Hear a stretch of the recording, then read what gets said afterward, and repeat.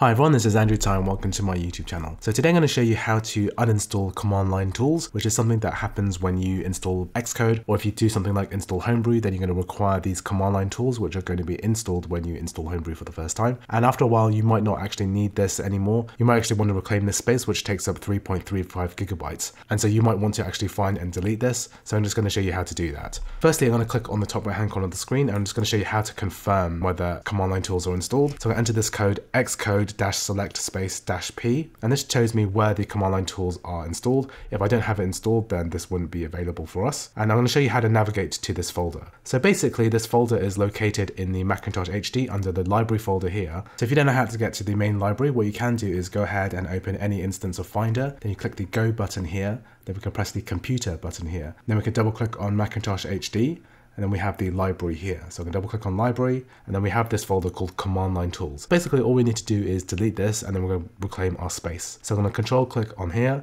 move to bin, type in my password, and press return. And there those files are in my trash. If I enter this code again, it says that I can't find the active directory. This means we've successfully removed that folder. So if I try to run the command brew, it's going to ask me automatically to install the command line developer tools again. So I can just go ahead and click install to reinstall command line tools. You can also type in this code as well, xcode-select space --install. I'm going to run this now just to show you that you can actually run this manually without having to run Homebrew again. Here it's asking us again whether we want to do an installation, so we're going to use this user interface to start this process. Here we're just going to press agree, and that's basically going to re-download this into the developer folder.